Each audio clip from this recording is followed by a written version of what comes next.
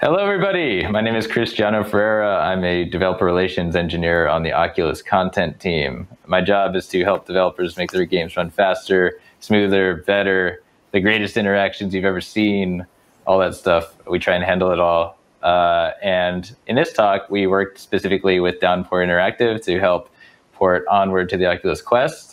And it was a lively tale with a lot of ups and downs. And hopefully the message that the developers can send to you will inspire you to your own path to glory. So let me introduce the people from the Downpour Interactive team. We have founder and director Dante Buckley. We have Brian Provan, the lead programmer, and Storm Griffith, the lead level designer. To kick us off, before we get into this, for people that haven't played Onward yet, let's check out this trailer, and then you'll get a little taste of what we're talking about.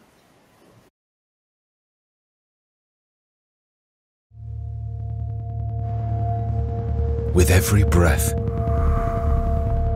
the slightest of sound, the moment that defines us draws near.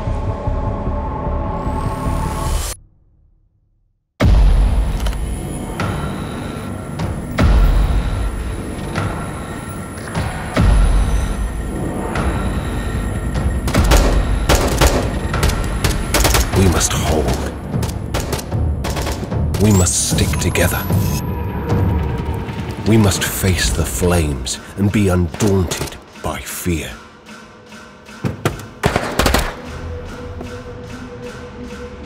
The only way is onward.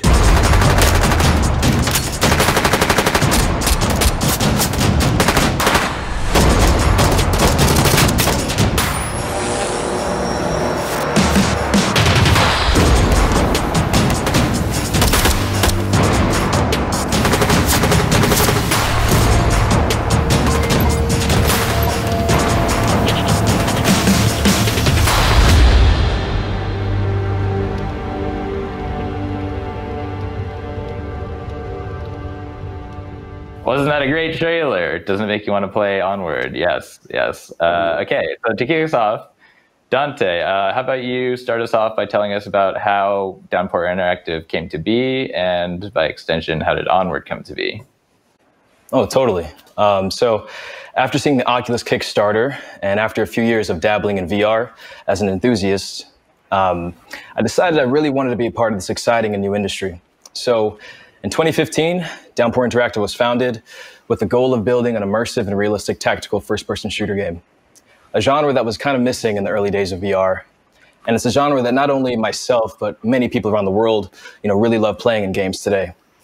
And so with that opportunity in the market, and with a lot of blood, sweat, and tears, Onward was built.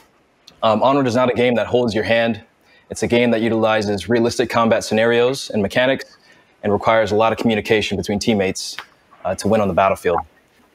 And what was once a solo passion project has now grown to become a major VR title that now encompasses an amazing team all over the world. And we've not only been able to improve Onward over the past few years, but we've been able to bring it to the Oculus Quest. And that's why we're here today. So let's talk about that. So when you were first, considering the port to the Quest, how did you figure out what was absolutely necessary to keep and what was just like a kind of nice to have? Like, we weren't trying to overscope or anything, but to figure out what was critical for the game's success. Let's start with Brian. Well, one of the most important things to us was obviously that it performed decently, but we also wanted to make sure that in terms of cross-play, neither one of the platforms had any benefit over the other in terms of game balance. Cool. What about you, Dante? For me, I think, let me see. In addition to that, another major goal from cross-platform play was that we wanted to have a much bigger player base.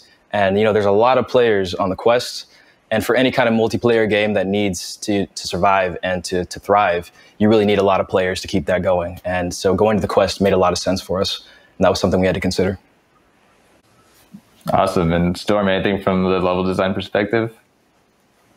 Yeah, from a level perspective, we knew that we wanted to keep the original spirit of the maps intact. Obviously, going from PC to the Quest, we lost a lot of resources for drawing the environment. So we knew we had to make some compromises in maybe the amount of different objects we had or the amount of objects total.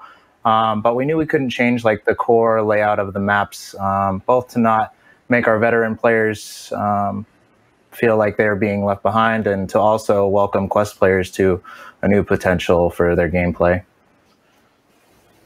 Sweet. All right. So, yeah, I was there from the beginning, and I remember, it was pretty tricky port given all things considered of the complexity of the gameplay and everything. But what were you thinking the moment you finally got the build to successfully deploy to Android and then actually ran it on the Quest and then saw the initial frame rate? Take us through how y'all felt on that. Let's start with Brian. Well, the first build, actually, we didn't even make it to the splash screen. We had to work a bit to get to the main menu, and then around Christmas time, we actually made it into the game, and it was quite a momentous occasion for us. The frame rate wasn't there yet, but we had our foot in the door, and we started optimizing from there. Awesome. What about you, Storm? Well, I was initially shocked that it ran at all. As Brian said, we had a lot of memory issues, so most times you just start up the game, you'd load, and you'd hit a black screen and crash. So once we finally got into the testing that we made, which was the cargo map, I was just flabbergasted. I started like laughing to myself and saying something like, how does this work? Like, it's working. I was shooting a gun that shot out little pink texture puffs, but it was an amazing experience to get in there for the first time. Yeah. And Dante, how about you? Yeah, I'd have to say for me, it was just pure joy. Even though it didn't run great and it looked very rough, it allowed us to see what was possible and ultimately see the future. And it was the first build that got the spark going for the team so that we could complete Onward on the Quest. So, yeah, I remember me in particular when I got that first build, I got actual prone position on the floor, and it was pretty crazy, no wire running down my back or anything. It's the little things, everyone. Remember that.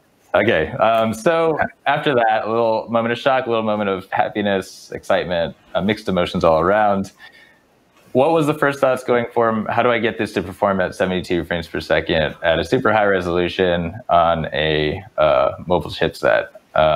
Brian, I think you're a good person to start us off with this one. Yeah, so the first thing we had to handle was the memory, obviously. To even get it to run, we had to address the memory. And to do that, we dynamically loaded and unloaded things as we were using them, which is not something we were doing in the live version of the game on PC at the time. When you pick a new gun, it loads that gun and it unloads your last gun. And we used Unity addressables for this, and it was extremely helpful. And once we had memory under control, we were able to profile our other bottlenecks and address them accordingly. There's always one thing that sticks out in the profiler, and if you just keep addressing that one thing, there's always room for improvement. So that's where perpetual hammer. Yep. Awesome. All right, what about you, Storm? Well, firstly, seeing all the different scenarios that we have in Onward, 10-player action, bots, smoke grenades, flashlights, working scopes, and all that. It was originally very daunting to think about how we were going to start tackling this issue. So one of the things that helped us primarily was we had a really big team meeting. We kind of had a big brainstorming session where everyone listed what they thought we needed to achieve to get the game in a working state, a shippable state. And once we had that itemized list, we were able to kind of pick it apart and choose not only the order that we needed to tackle those issues, but who on the team would use their particular expertise to go for it. So, yeah, to add a little bit, I would totally recommend on an initial build, if you're using Unity or Unreal even, just smash all your textures as low as possible and use the lowest LODs just to get the initial visuals on the screen and then build up from there. It's a good quick way to not hit the low memory killer. Yeah, and always use the profiler and see where the biggest hotspots are and continue to go from there. Okay, so after that, after the plans were all drilled together, and then you all felt like you had a pretty big game plan, what were some of the biggest areas that needed improvement, and how did you decide to tackle them? Let's start with Storm first this time. Okay, so one of the biggest challenges that we had was actually, for me, eliminating occlusion culling. So normally in a level designer's handbook, occlusion culling is one of your first plays for optimization. It'll get rid of things that's behind other things. So a building will block all the miniature objects behind it. But we couldn't afford this on the CPU side for quest development. So we ended up having to get rid of it. And we found that we wanted to use LODs to their maximum potential here. So we started kind of abusing the quest limited visual acuity to pop objects out of existence a lot closer than you could get away with on other platforms. And it worked out really well for us to allow us to eliminate that pass and then spend those resources on other things that we wanted to focus on.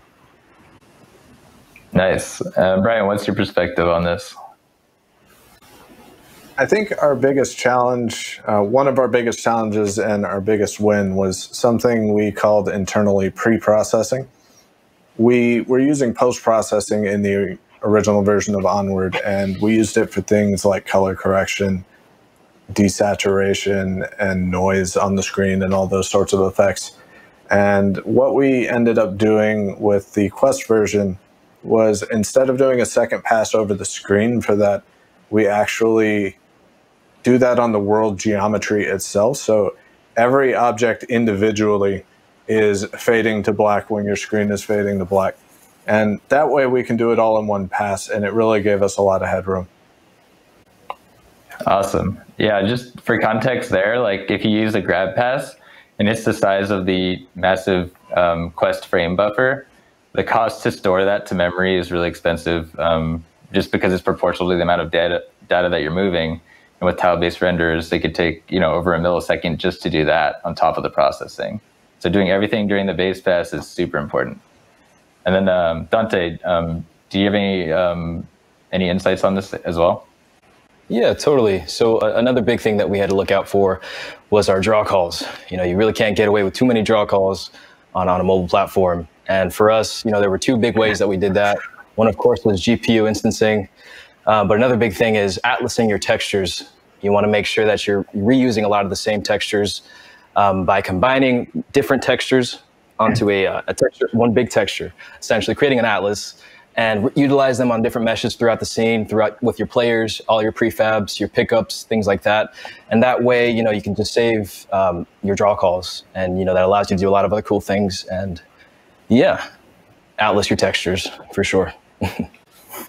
Couldn't agree with that more. Yeah, especially if you merge like giant environmental meshes, you pretty much have to atlas or use a global text array method to make sure that you can dispatch that in a single draw call. And then, as Dante said, GPU instancing is super important for shared meshes, but they only work on the same exact mesh, and you could do different properties with mapping with instance IDs. All right, moving on. I remember one of the biggest finds towards the end that was like we were in stressful mode was in the cases where you have a bunch of bots going on the screen at the same time. And y'all have a pretty high level of bots that you can allow on a screen at a single time. Each bot, of course, has animators skinning, rendering, and their unique skin meshes, so you can't instance them exactly. And y'all thought of a really clever trick here, which was to use the rigid imposters for bots that are far away, that might not even be recognizable. Yeah, I'm looking forward to hearing your thoughts on this. Yeah, Storm, do you want to talk about it? Yeah, this one's funny. That's why I'm laughing. So shortly after we got rid of our occlusion culling pass, we found that this actually had a negative effect on us because we were relying on that occlusion culling to cut out the rendering cost of the bot's animations, and we're basically hiding the fact that they weren't animating anymore. So with the occlusion culling gone, it didn't know to not do this, and we kept animating bots all the time. So what we came up with was what we called a goofy LOD, which was basically 7 cubes that resemble a human form that's kind of pointing a gun like this. And we just took the texture for each character set and stretched it over that guy. And then we set it on a really, really far LOD. So you can't see that it's just a stick guy out there pointing a gun at you. You just see someone shooting a gun and you shoot him. And then we just made the bot like fall over like this. So that's how we got rid of our animation costs for that. And then Brian created a dynamic LOD adjustment system that kept track of your GPU's workload, basically how stressed it was. And then it brought in LOD values based off of that metric to give you a little bit more performance headroom and swap in lower triangle count models when necessary. And that gave us a lot of performance headroom back. Yeah, I was giggling when you were talking too, because I remember that first screenshot you sent me of goofy LOD. That was so good. And the most important part of that, the rigid ones for faraway objects, of course, make sure the silhouette looks almost exact, so it's not like you have an edge if you're trying to kill a goofy LOD. But also the benefit is from GPU instancing those cubes, because you can do them all in a single draw call across all bot types, which is really huge if you're trying to get your draw calls down. Okay, another super, super important, really hard to do thing is scopes. Scopes are hard because, like what I talked about earlier, is like that resolving of the quest texture takes a lot of time, and there's not really a really good way besides using a separate viewport. What are y'all's thoughts on this? Brian, do you want to talk about it a little bit? So scopes, they're really important to our community, and they're really important to Onward, of course. And it was important for us to maintain a level of situational awareness around the player. And of course, to do a scope, you need to do a second render pass. You need to have another camera.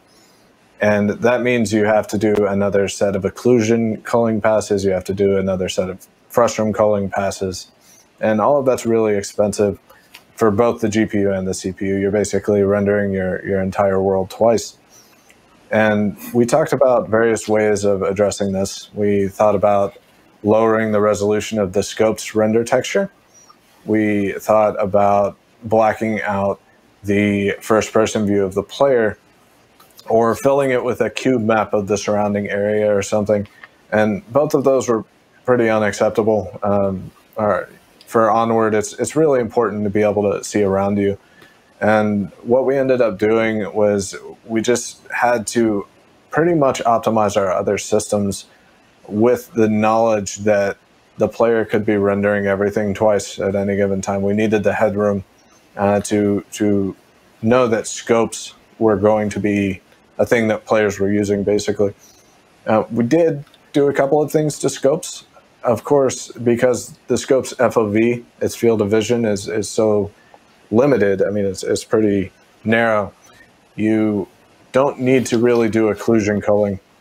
You need to profile it, of course, but you might be able to turn that off and get some headroom back there. We also actually lower the render texture's resolution based on how far away your eye gets from the scope itself. And yeah, that ended up working out quite well. So that's the way we went with that. Sweet. Yeah, that method I think is super important, because when it's really close to your eye, it's covering a lot of your regular screen. And if you do that first, you're going to reject all the pixels behind that occluded pixel area. And therefore, all the savings you get from all those pixels are going to get put into the scope's camera. So scaling texture like that is actually a really smart idea, even though you're going to have to pay that resolve cost that we're talking about. And also, if you do lower your LODs to a suitable level, you could run those through the scope site and force those in a culling mask if you want to. Awesome. Thank you so much. So y'all are doing everything possible in this game that is like of significant perf consequences. A lot of skin meshes, a lot of networking. You got the VoIP, you got big environments. Yeah, that's a lot of stuff. And I want to ask, what was your guideline for a bar of visual quality? Like, if we had to get all these core systems in, what was the guiding philosophy to getting the style maintained in a suitable way where core gameplay could also be maintained? Dante, start us off with this one. Cool. Well, yeah, before you get into anything with, a port like this, you've got to do lots and lots of profiling. you'd be surprised what kind of things are unnecessary or could be rewritten to give you, performance headroom. And once you have some milliseconds to play with, then you can really push other things and retain a lot of quality. And we were able to do a lot of that for the port, bringing a lot of PC quality over to it. And, the profiler doesn't lie. So it will tell you what's happening. Just listen to it, and yeah, that'll guide you for sure. Yeah, the profiler is your greatest enemy and your best friend, all rolled into one. Okay, Brian, what are your thoughts on this one? So for me, if I had to pick a guiding principle for us, it was probably the crossplay. We needed a certain level of visual, audio, and gameplay fidelity to maintain competitiveness with the PC version. And a lot of times when we came across an issue that we needed to optimize or a problem with the game itself, we would just think about how it would affect both platforms. And most of the time we didn't compromise on these things, and we had to come up with inventive solutions to work around them instead. And yeah, that drove a lot of our decisions. Awesome. And what about you, Storm? I'd say one of your core tools as a level designer for the Quest would be very aggressive use of LOD, and in our cases, aggressive use of instancing for dynamic objects. Much like we did a fake version of the character models to get rid of their animation costs, we also created primitive versions of every weapon and all of their attachments inside of the game. So we would take just basic primitive cubes and make a silhouette of each individual weapon out of them. So at a certain distance, the weapon basically turns into very dark cubes. And although you can't tell it, partially due to the distance you're seeing it and maybe the resolution, it's just a bunch of primitive objects there. And that allowed us to compensate a lot of the draw calls for different weapons. Player A has an AK-5C, player B has an AK-12. Normally that'd be 2 draw calls. But once they get far enough away, they all turn into cubes, and all those cubes instance into 1 draw call. And that allowed us to keep our draw calls really in check during a lot of the dynamic action that's going on in Onward. Lots of players on screen, all those enemies that you see far away shooting at you, they're just shooting at you with a bunch of cubes, and that's really cheap to render. So aggressive use of LOD and hierarchical LOD is very key.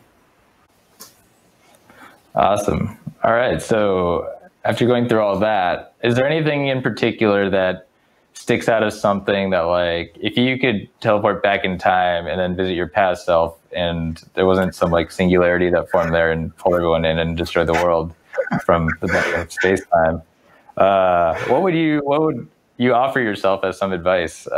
Let's start with Dante. Make sure that you fully evaluate certain tools and features, for the engine that you're developing for. Especially if you're going to heavily rely on them. We've ended up using some tools in the early days that just weren't really good for us. We thought they were good. They seemed good on paper, but they were very experimental. And we started testing it, and realizing later down the line in the pipeline when we needed to launch, oh man, we can't use this thing. So it'll bite you in the butt later if you don't make sure that you're evaluating your tools and engine tools, the right way before you go ahead and ship. So, yeah. All right, good advice. Yeah, tools are a lot like relationships. They require maintenance and understanding and proper vetting. Storm, do you have any advice that you'd recommend? I would basically tell myself keep developing for the worst case scenario, as we did through the process of making Onward for the Quest. We often did profiling sessions where we would get a bunch of our testers in, we'd put them all together. Normally the game's 5v5, so you really wouldn't get everyone together, but we'd bring them all together, we'd have them start doing crazy stuff, throw smoke grenades all over the place, drop all their pickups into a pile, start shooting guns and causing explosions. And then the places that we really need to whittle down stuck out like a sore thumb in comparison. So from there, we were able to identify those peaks in our profiling tools and find creative ways to get them down however that needed to be. To the point where once we started getting 10 players all together and we started not seeing such dramatic frame drops, we knew that we were on the right path. Because if you develop for the worst case scenario, for just a little bit of time. Most of the time, the player will get out of the rendering scenario that they were in that was causing a frame drop, and you're going to be generally all right. So yeah, develop for the worst case scenario, basically. Try what players are going to try if they're going to try to break the game. And then if you can make that work, your game's probably going to work in regular gameplay. Definitely. I mean, there's a whole speedrunning community that does try and break people's games, and they'll try and break yours too. All right, Ryan, what do you got? Well, like I said, in the early days, memory was one of our biggest issues. So if I had to go back in time and talk to myself, just make sure that you're keeping track of where references are happening. A lot of times, references can crawl through your singleton classes, and you'll have things loaded that you didn't intend to have loaded, maybe from another level or something. So you really want to weaken those references so that not everything is loading at the same time if possible. And we did that with addressables. So yeah, if I had one thing to take from the early days at least, it would be to keep track of your references. Words of wisdom. Thank you all for that. So again, another space-time scenario, but if you had to go back in time and then redesign the game from the ground up, but initially starting with standalone, is there anything that you would do different? And if not, why? And if so, what would the difference be? Storm, start us off. Okay, well, I think the way that we ported the levels down to the Quest was actually a very intense and necessary learning experience. It was kind of like a trial by fire. I feel like if we went back and you were to ask me to do it all over again from scratch for the platform, I probably would have made a lot more compromises in terms of the levels design. There might not have been such expansive open spaces and very long sight lines. I probably would have tried to condense it a little bit to make use of more aggressive culling and get rid of objects that are relatively close to the player, instead of our current scenario where we have stuff way in the distance and you need to see it because someone might be using it for cover. So I would say having it do it the way that we did forced us to invent new techniques and learn a lot about the engine and learn a lot about our development processes and profiling that allowed us to ultimately make a better game. So I would say to myself, rethink what you guys think is impossible and try to plumb the depths of optimization to make sure that you've got everything out of it you can before you start cutting features and sacrificing what could be fun gameplay to what we started calling the performance god. Damn, nice. Dante, what do you think? Yeah, so just to add on to that, better scene and prefab management. And in the beginning, we weren't exactly sure how we were going to split up, keeping up with the PC scene and Quest scene. And if you're doing a cross-platform game like Onward, you need to make sure that you manage that well. And I'd say just using prefabs is a good way to do that. And yeah, just keep good track of it and you'll do good.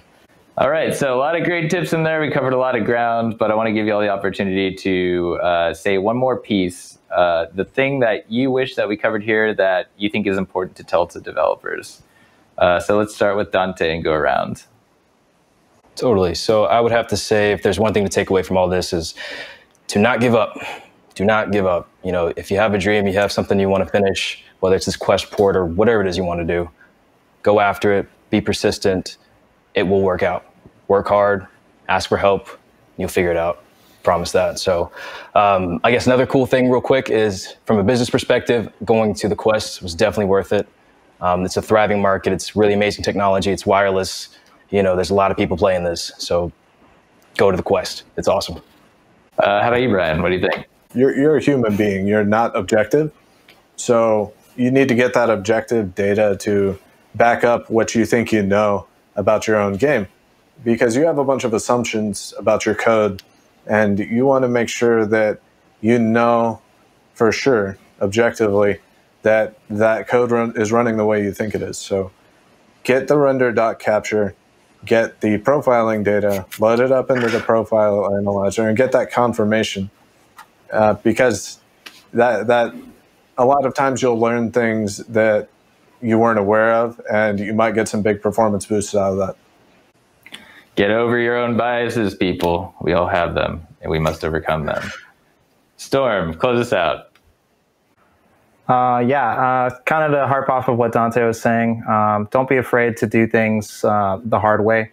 We early on used a lot of tools and stuff that we thought would solve all of our atlasing problems or solve all of our mesh combination problems or our LOD problems. You name it, there is something that could solve our problem. But in the end, what we really ended up doing was giving everything a human touch. Our artists hand atlas all of the textures. They hand authored all new LOD levels for all the meshes in the game. And basically anything you could touch, one of the people on our team touched it.